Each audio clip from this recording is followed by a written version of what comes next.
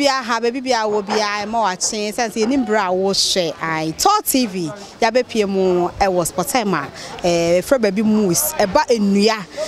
timber ni processor no sade tie empo kwan e be fa so a be hu do na efefe window na hu a wani age ne ade no e ba enua ma ho gani sapele just say enua wo ro ne ade a empo enua ye hu no nye ni nyina na ye de bodan so eni nyina na de table nye nyina na de akonya ni nyina no e wo asire timber e one of resource a eboa yen ye pa o man Ghana titiriu o ka timber dia na tese enua ho ayi a ejina ho ko ba bia na ye ka timber dia na tese Ghana na aba wutiri mu na RtvGhana nso ye de aba de na wo se ye boa na ye bie mu na hu se ye ka timber dia aya na ye very broader e kasa fa ne ma bebre hu enye se enua dua ne se ye pillar ana se esidan pe e wo ne ma bebre a eye na ye nyina no ye be dia dance ye se ye gold free ho a ehu hia enua nso ya de a etimi eso ade mu as foundation a etimi eboa etini yenko na yenhwa sede adwuma no wo mo ye wa hanum sei unhu bi saada na wankasa obedi ho adanse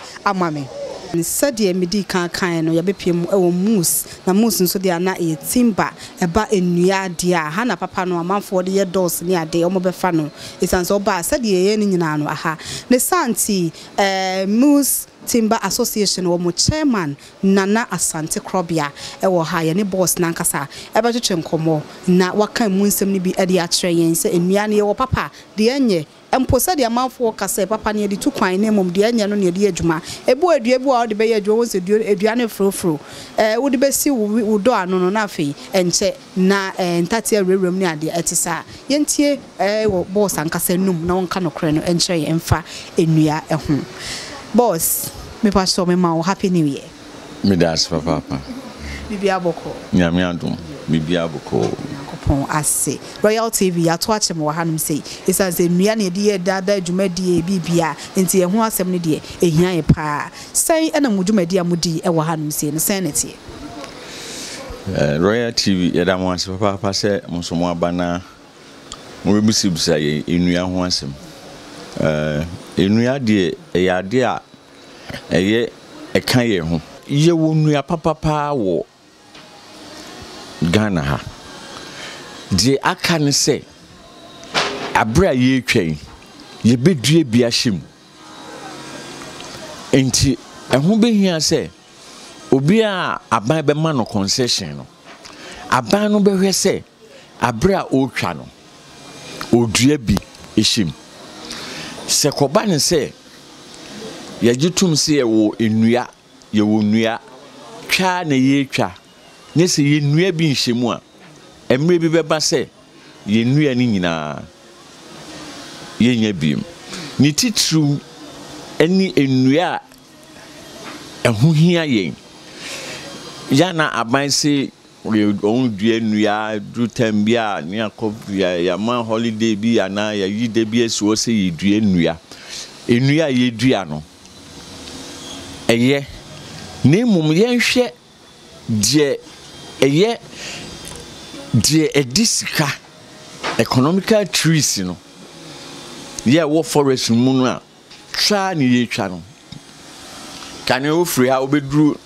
wo transa wo mu pa dua bi a wo pe bia obenya you see wo transa wo mu a metima ka so wo bekọ akiri ansa na wo hunu odum baako wo bekọ akiri ansa na wo hunu sida mahogany baako we kire se enua no esa ekọ akiri enso efri efa ne se medie ha ekọ nyina ba bie ni ho wudua enye yi nti ndua de obi na esa nti se ye bonua no ho ban na ye dua ebisu ehim esan se ene na ye di sidan eno na ye di ye akonwa ye tena so ene ye di ye apono a eda yen edan ano nti enua ho hia ye pa yi ewo ye dada setena ene ye fi asetena mu pa okay Yo na enua no mahogany sapeleni ade no ebia woni dwuma edi mu woni nyina bi wa hanum se onse ye kan nyina bom na ye frɛ timba no ni nyina e wo dwuma edi anase ebi ye papa ebi so nya papa chiremusa emai dua ni nyina bi wa ha ni dua bia wo dwumadi a ye didi nti se wamfa dua papa anase wamfa dua na anye adekura saa dua titru no yedi ya eno na ema bia ade a wodi ye no na ankowie peye nti se wodi oyi dua bi ti se odum danwoma denya emre enma ebia woni dwuma titru a wodi ya etimi ma wadwuma wodi ye no so edwuma ni bi eyede a ti se edan so bo se wo bo dan so a aida se wo de odum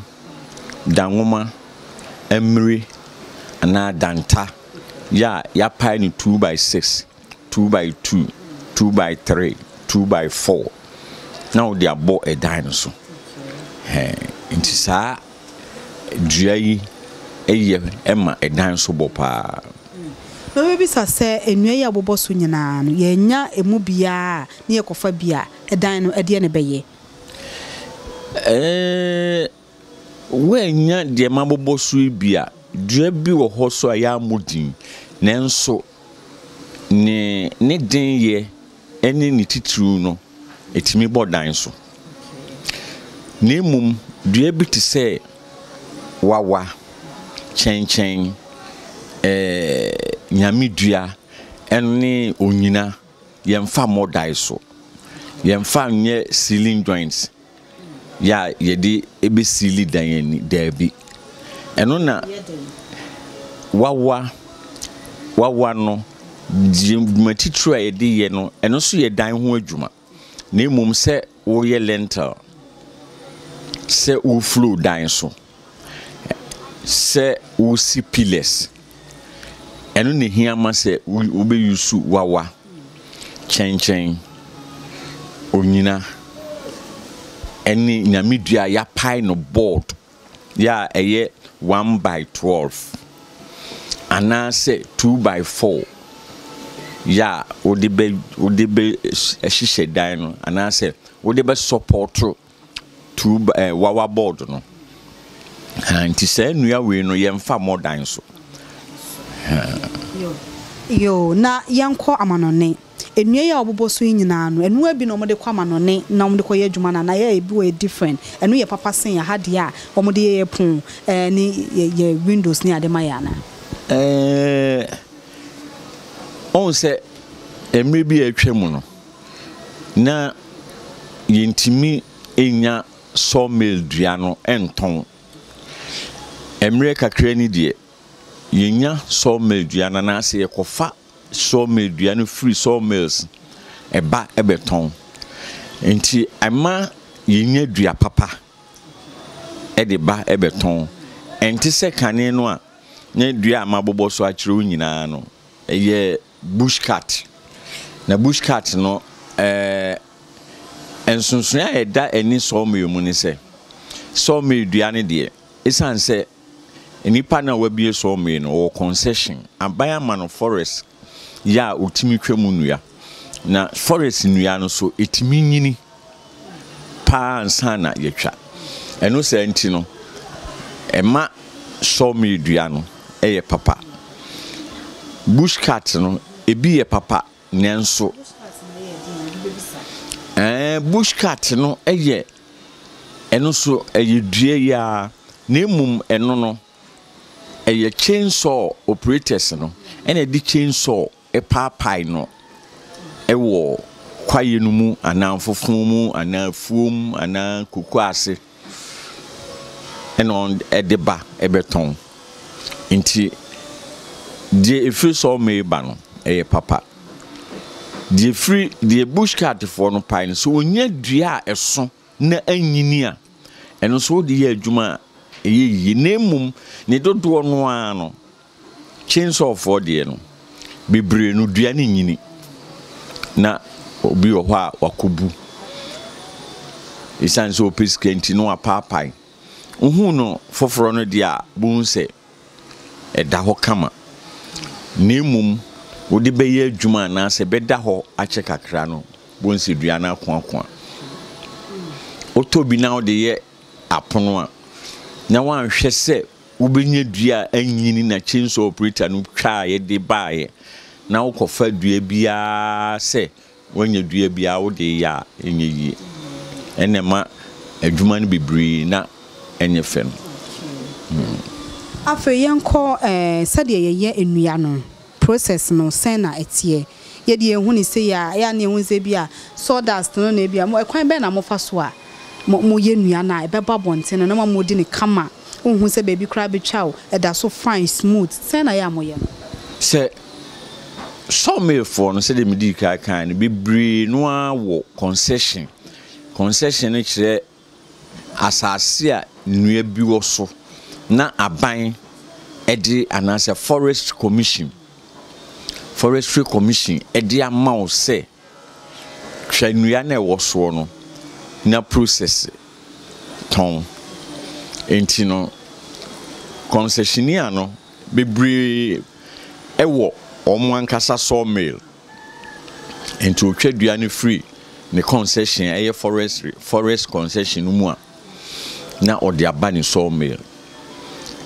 no so wo afidie kese a on the papa dua no ema etene enkran ha no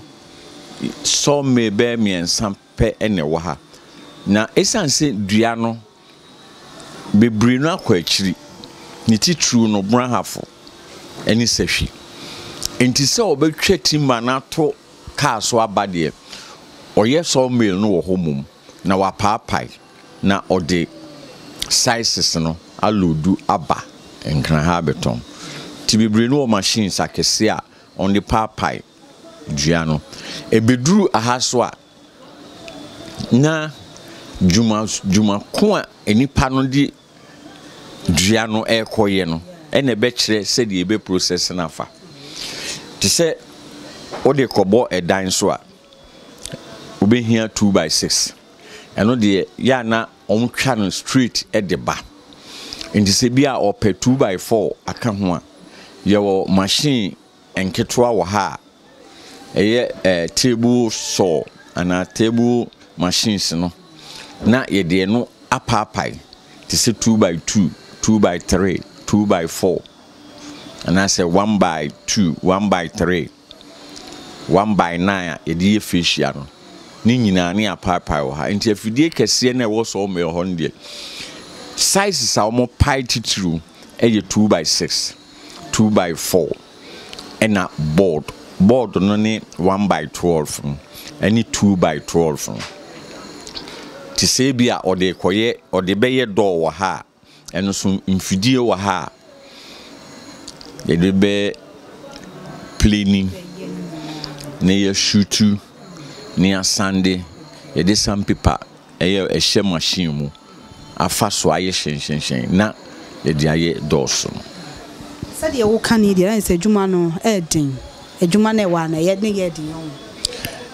esan se de aye adwuma na ye daada adwuma nti no edin enso yesu an nti yetimi ye no a yetimi ya obre bebre enimu ye hwemu si baabi amwo ya o haw bi wo ha mo face e wo modwuma amodi e wo ha o haw wo ha asire ni se ebi ti se asase e wo sunya ye dia senka aban no boa yen nenka waye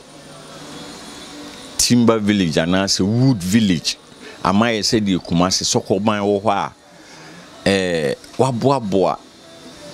ye ton timber nyina no akogu ho no a kiye ni beje ho isanse ade ni wo de ne dia wo de benkumje tinka abaye anase assembly anankwankure bi kura betima boa na ka enuatonfo a ye wonkran nyina koboa no baabi ni aye wood village kama ya obia betima ba ho abetodua ye how ba ko so ne on say ye produce sawdust pa enu say obi boa nenka enya factory bi a ebetim di sawdust asadani ani aye bibia ye di ye edan ho adwuma bi ye ti say plywood a chipboard ni sani emanu so a ke ani beju esan say sawdust ye kotugu ehin na nkran ha wokotu agu obehwe na obi di akogu baabi na ye kasakasa enso saa sawdust na nkasa no eno anko so ye adwuma mu a anka ye processing yi a ebetimi asanya emfaso afrimu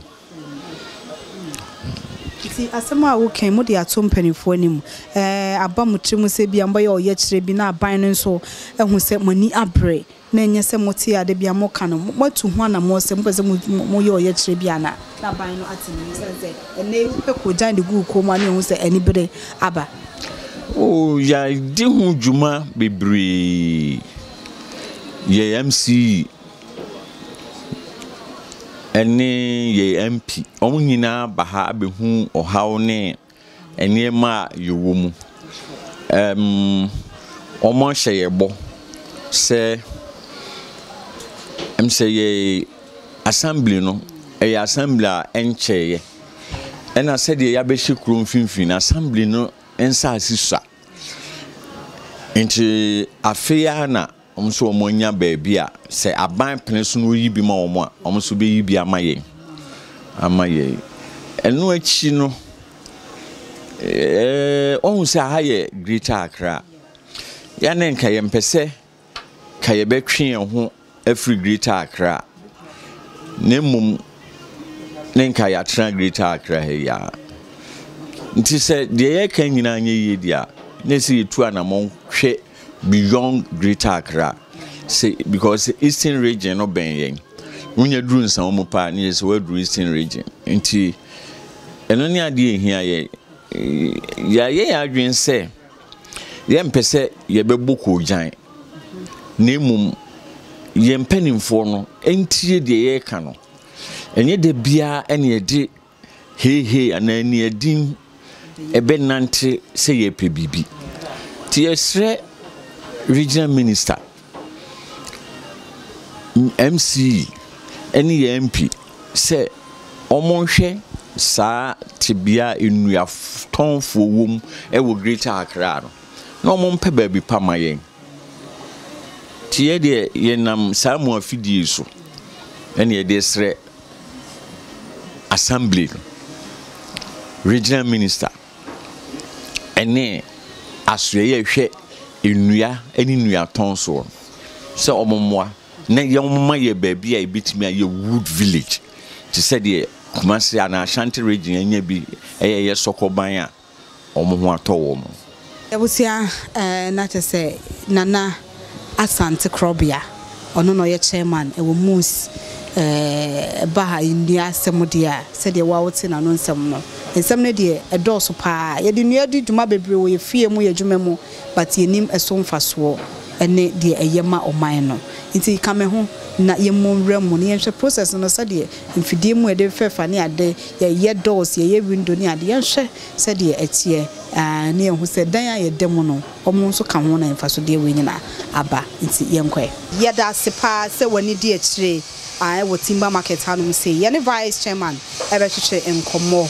na yeti ono so na no asem efa enua ho etanse na de bibia of enua de eno na ye de enam ne papa so ne moa empo ohaw challenges a wo monam ewo mus hanum say ye timber association a wono edoma no say vice chairman no ohaw a wo face no ye ne ba be hwehwe enkomo Mr. Osebonsu me mo akwaba ye nua bibia bokodi esu adomo nyankopon ase adwuma no se na etie ewo ha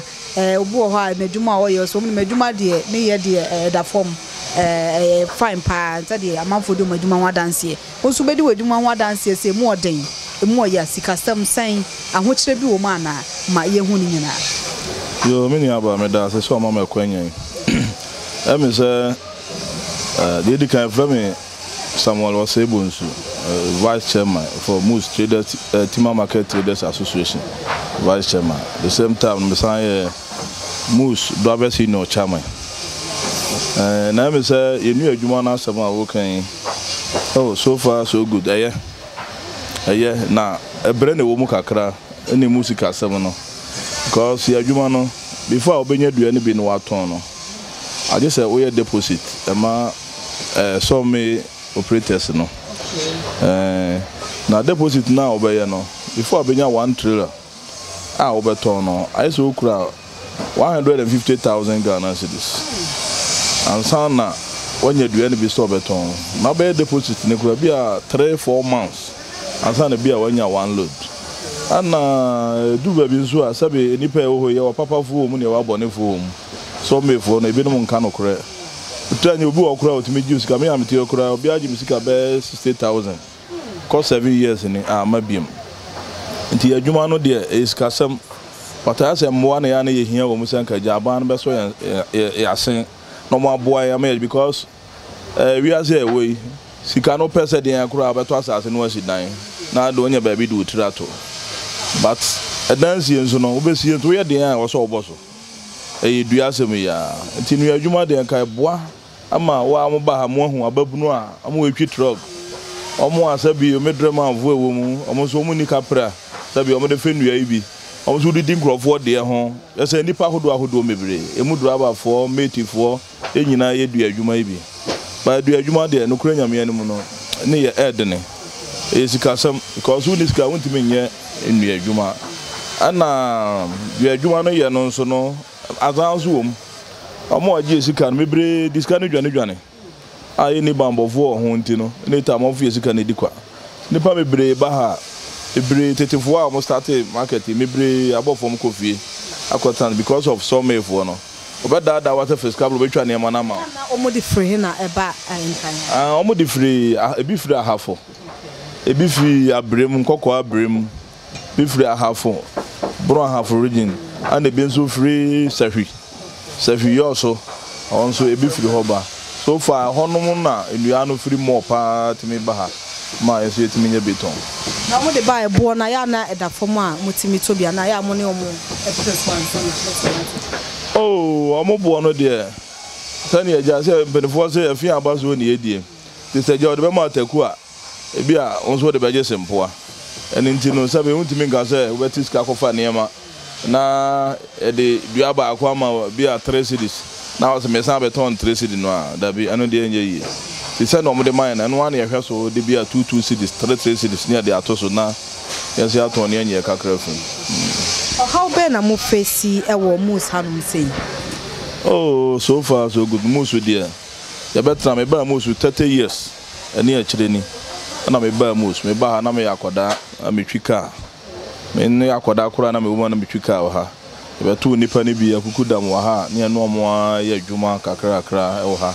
Yi do mo na ase anenne. Yesi abe nu atonfo yi a ye ton nua yi. But ya ha wo kakra ye wo ha ne se ya sa asiwura no momu na sabe on tete ne ma bi ase kakra mfa mayen eno na ye challenges kakra bi de mayen ya ma enya nsusu boni bi wo ha ma sabe atorenche bi kura ato yen e wo ha ba so far so gusu anyame adom ene ma amene kasa ma sabe nyame no no kure ni ya ma ameno sabe ye ni bone asase na ye ne dia enye ye dia ye ne dia ano no na adom yen ne ya betena wo ye mma enyina ma nyina koko school every Moose ti sabe ya kasi be ni bonia ya wasa asiwe so a ne ni pa bonefo ye ni bonia ye bia wo mu na emom no nti ase obenya ma yen market no ayen ya ti ha ye adwuma no mo no sabe oje ne kakra free ye ho no ti ase kakra obenya ma yen enyina adwua akọ krom na ya te na se no no ate ase ne ya adwuma na so ndue no eno mom na entimi ma eno mom na entimi ma na ma amene de nyame no kura ni ye ka se ne wo boni bia na ye boa eni ni boni bia na ja ofi anto ata na odwale abamam ona atorenche mi beto ye ha ene ni problem abeto ye ne ntem enso so fa iguso ayem panifo guso ne omo ne nkrofo ne wekese ne kasa ɛne ade egu so sɛ ebesiesie yɛn ntam na adwuma na yɛ continuous. Okay, we sabrabo mu asɛm de enye obia ne bɛka na brabo mu asɛm na sɛ de wo kasa oba 30 years ni we de wadaroma wani mu metimi abisa kakra sɛ kwan bɛ so na aboa wo adwuma wo yɛ mfaso bɛ na wanya de afun zan sɛ dodo na yɛ adwuma bɛ 30 years 20 years ni wonya bibi obɛka sɛ we ɛyɛ japade amaya adatse etimi agyina ka sɛ meya ma me ma wo adwuma me yɛ ni watimi ayɛ bibi sa oh na me enum no kwale ni adwuma me started adwuma yi wo musu hadeɛ no kra nya me anim sabe metimi ato asase ami gosu ami esi me dan me nwie deɛ so me gosu kakra nim sɛ nya me pagya ne nsama yeso yetimi awie ne nya ba bi die tiri ato ɛno nti na ma me ka sɛ musu deɛ sɛ me ka sɛ me yi musu boni ayɛ deɛ a ɛna sɛ na me ni ayɛ adwuma no benefit wo mpa benefit wo mu adwuma no deɛ nya me anim no kra ne benefit wo mu na mu yi an sɛ kakra wo mu sɛ ɔmo a aya bɔnefo a udiska kɔma ɔmo a na ɔmo diska na adwane yɛmfa ne ma ɔmo ni ne kra ma yɛ no ɛno ne ya kakra ɛwɔ adwuma no mu na nyɛ sa anka du adwuma no deɛ no kwale kayɛ boa yɛ pa ma sɛbe boa yɛ ne abusu yɛ nyinaa yɛdu adwuma no sɛ ɛyɛ sɔme adwuma ne yɛ ɛnyɛ chainsaw sɔme first ne yɛ chainsaw adwuma ɛno deɛ ne yɛ nega ɛna nyame adom sawmills no abɛdɔɔso ama yɛnya sawmills no a yɛfa nneɛma no hɔ na akɔyɛ sɛ obu wɔ hɔ a ɛna meka sɛ yɛ na nipa dodoɔ deɛ woyɛ deɛ a wonya yɛ nyina 100% da cause adwuma sawmill no wokɔtɔ a nkrata nyinaa yɛ good ana ebi no so fa kwati kwan so a ɔmo deɛ ɔmo no ɔnyene no ho so ɔbɛyɛ krata no papa na ɔde nneɛma na ba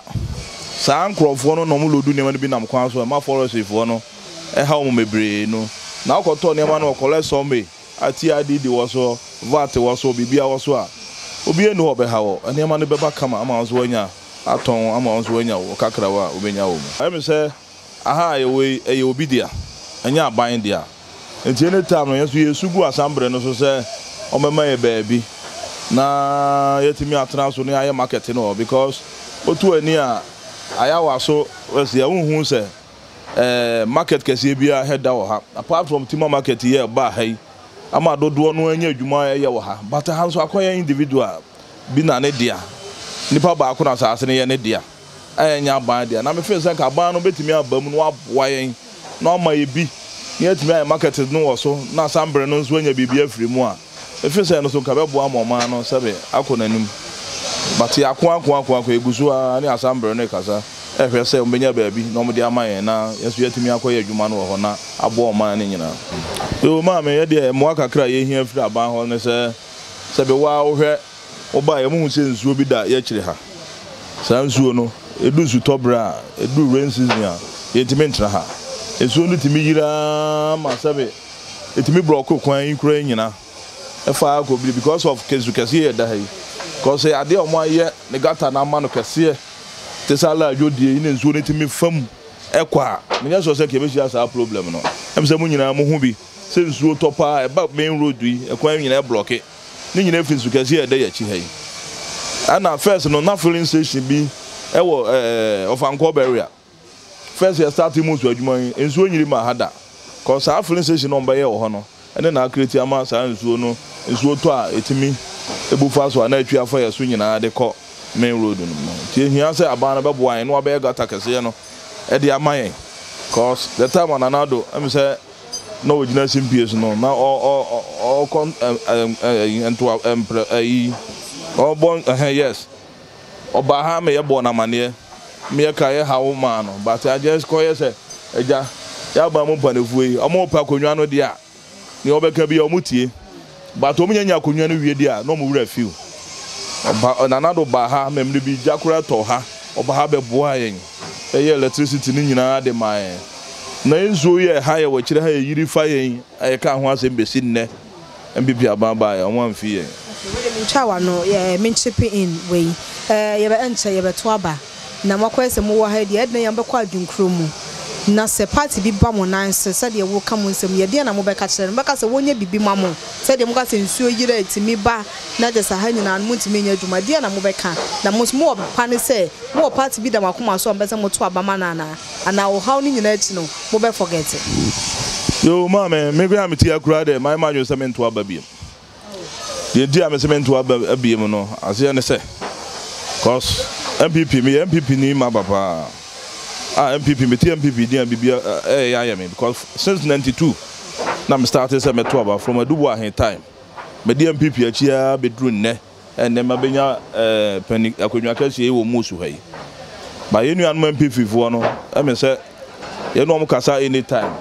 do tamo a ye beto aba say someday akakakra bi ne be election ene de obehunu kwan aba ha ama ya ka ye ha wa kire wo mo ama omo agi atom so omo furu aba enwa no a omo nka ebiem eno na ha enti a me ameti we my man say abakora anya de ameto bie because me nya mfaso obi emfiri so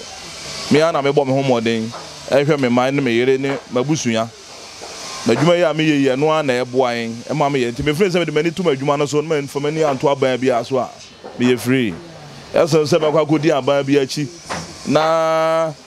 we say obi kura akọ cassette ya me na ombetie ma no asem no ma ye hwe amo aye de se mfaso obi enu so se meto aba enti me ameti asesi apa de obi enu obeba ha se obeka se ono do oba obeyesi ama me o se pese ebia mo pese ebia ne waka no obeye na wo ye wia no ma hwe so ato so aba na oh mama ye de market ya de me ka kiro pa mo wate market ya de asantefo ene kwawfo ena sabe manfrem kura no so ene ya wanto wanso du asasante man mu de ene kwawfo de enyina MPP ya na ekuta yen na obeto amama MPP aban na obeba na o meye onso de da wadi so no o meyi emfiri so mfa ma wo de asemfa so bi eni zo obeto aba wa e wo ha nya na medi kan asaso na nya dia benefo se de wo no wo de benkum na agie anytime ya ma me obetimi agina asase de free yensam anya ya dia ene dia ti dia kan ya hwehwe ne se na medi kan se yakwa sambre ho akwa ana omo aye se omo hwehwe ba bi dia man egusu ahwe omo nim so mbepe ba bi na omo dia man na ye free because ye dance boa asase no ni wo yen ana ye ma me ne yedi ni tirimu adwen se nne oba me yatu ana ye kira oba me yatu ti obetimi yatu at any time ne dia na medi kan se dia ade wono no de benkum na agie obetimi agina de free ensam ti ye hwe aban na nim se aban no so beboa yen na yatimi enya ba bi foforo na sabio yakoye market no ewo ho na abo o man nyina because o check market ya nipa e o ha bro 5000 ayi nyina enu adwuman enom ye sabi yen akakra wo yensam a yetimi ye adwuma no fa ne ma ne bi ba no nipa mebre wo ase a omusu didi ho sabi me o ba me ha wo mzen kwala bi foforo ha mebre me wekes mebre